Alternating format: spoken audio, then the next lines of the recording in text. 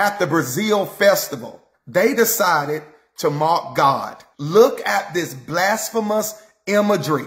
They portrayed Satan as beating Jesus. This is evil on another level, y'all. I'm not talking about a fictional book. This happened in real life at Brazil festival. Millions of people came together to glorify Satan. You would think people will run away when they see something demonic like this, but instead they celebrate it. You see the costumes, you see the themes, everything demonic. Now think about this. The Brazil festival is considered the most famous festival in the world. Millions of people attend this festival.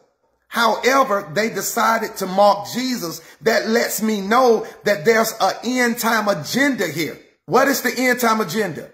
Here it is. Satan will deceive many people, and they will start calling evil good and good evil like we see today. They will also redefine righteousness. That's why they have redefined gender.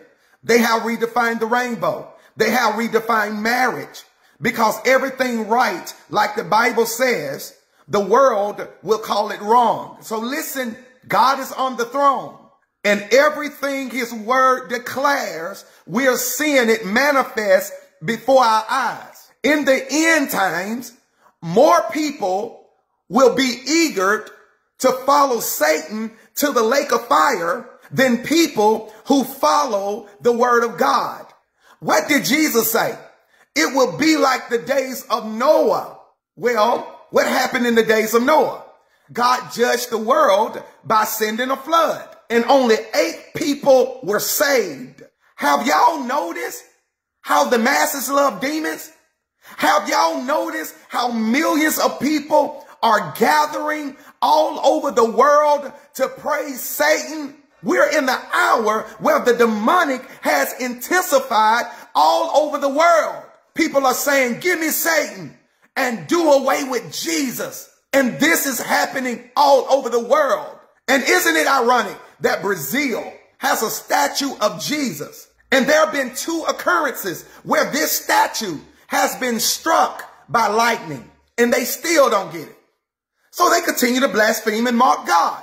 But guess what happened a few days later after this demonic festival?